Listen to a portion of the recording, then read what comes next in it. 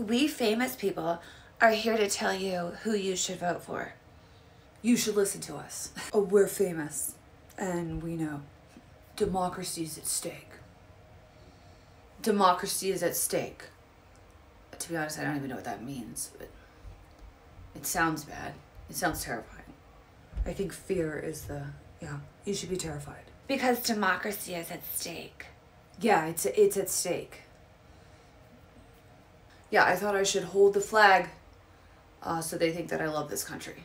Do you think we're overusing the democracy is at stake? No, okay. Democracy is at stake. Democracy. I've said that a few times.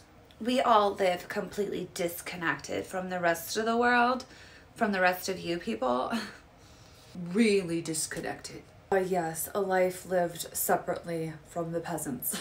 I mean, we're Hollywood. Like, I have my own cook and personal trainer. I got my own driver, my own gardener and masseuse.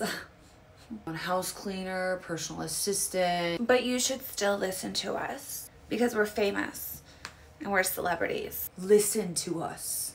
You must listen to us. Do as we say. But seriously, seriously.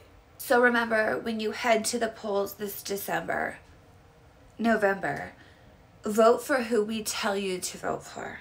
Because we know, because we're famous and we're celebrities. And like a big deal. Super big deal. Definitely. Real famous. Real famous. So famous. Vote. Vote. Vote. Vote.